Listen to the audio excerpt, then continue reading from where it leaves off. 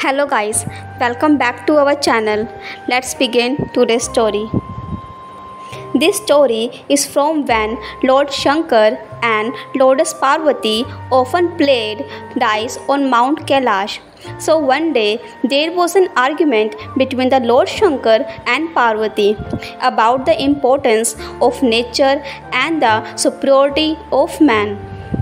Because Lord Shankar was emphasizing on the superiority of man, Lord Shankar told Parvati that the world is an illusion, nature is an illusion, everything is a mirage. Here the moment comes and goes, even the food is an illusion.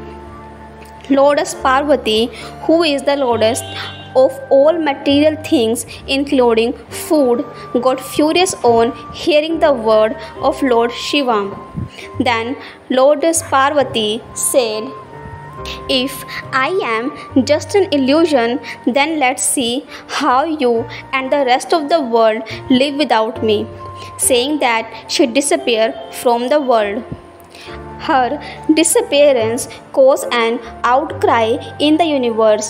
Time stood still. The change of season stopped. The earth became barren and there was a terrible drought. There was no food available in the third world of sky, heads, and earth. The gods, demons, and humans were suffering from hunger.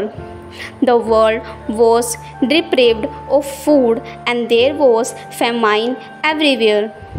When the followers of Lord Shankar started begging him for food, Lord Shankar went door to door begging for food for the followers.